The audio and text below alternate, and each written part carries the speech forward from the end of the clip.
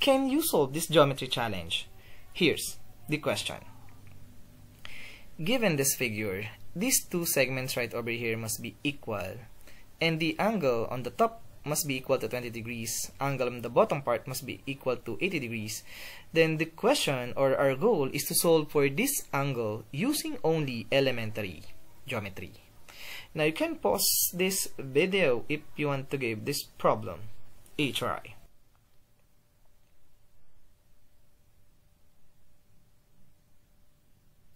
And now let's answer this question together.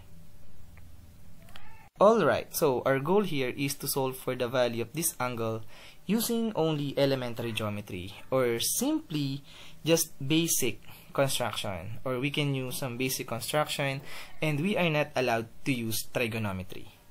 Alright, so to answer this question, of course, is to let this vertex be equal to A, this vertex be equal to B, and this third vertex be equal to C.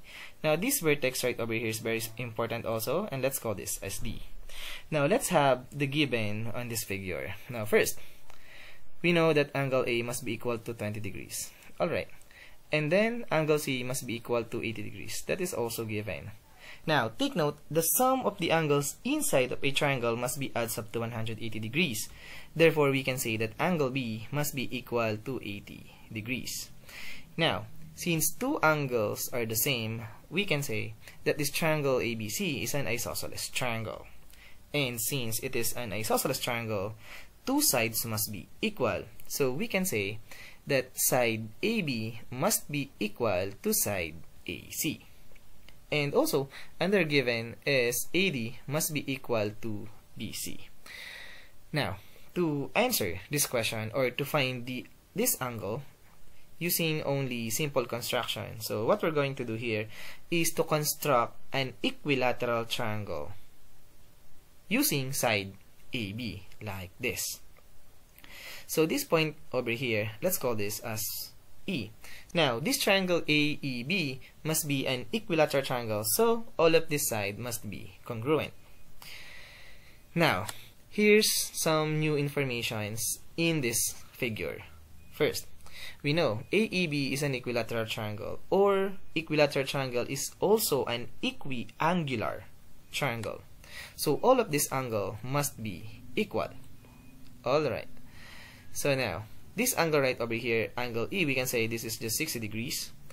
And this angle BAC is also 60 degrees since we have here 20 degrees. So the other angle, this angle right over here, EAC, must be equal to 40 degrees. Now, we know also that side AB must be equal to side AC. Now, why is this important? Because we will connect this vertex C to this vertex E like this. And now, take note, AC must be equal to AE. Therefore, we can say that triangle CAE must be an isosceles triangle because two sides are equal. And also, we know the vertex angle must be equal to 40 degrees. Therefore, we can say that the base angle of this isosceles triangle must be equal to 70 degrees. Because 70 degrees plus 70 degrees plus 40 degrees, this will adds up to 180 degrees. Now, we know this angle AEC, this is 70 degrees. We have here 60 degrees. So this small angle right over here must be equal to 10 degrees. Alright. Now, let's focus on this triangle BEC. Now, again, the angle inside of any triangle must be adds up to 180 degrees. We have here 10 degrees. We have here 80 plus 70 or 150 degrees. The total is 160. Therefore, this angle right over here must be equal to 20 degrees. Alright. Now, from here, we can see two congruent triangles. So, triangle BEC must be congruent to triangle ABD. Now, why are these two triangles are congruent? Now, here's the first reason.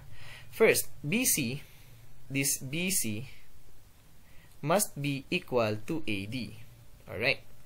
Next, we know AC must be equal to AB, alright? And we can now say that BE, this BE, side BE, must be equal to side AB. And also, we can say that angle BAD, where's angle BAD? Here's BAD, here's angle BAD, which is 20 degrees, and it is equal to angle EBC. We have EBC, which is also 20 degrees. So, using SAS postulate, or side angle side postulate, we can say that triangle BEC must be congruent to triangle ABD. Now, using CPCTC, or congruent parts of congruent triangles are congruent, therefore, we can say that this angle BCE, or this angle right over here, must be equal to angle ADB, which is this angle right over here. Now, angle BCE, this is 80 plus 70, which is equal to 150 degrees. Therefore, this angle right over here, ADB, must be equal to 150 degrees also. Now, we have a straight angle, and these two angles adds up to 180 degrees. So we have here 150, so the other angle must be 30 degrees. And that is the answer to this question.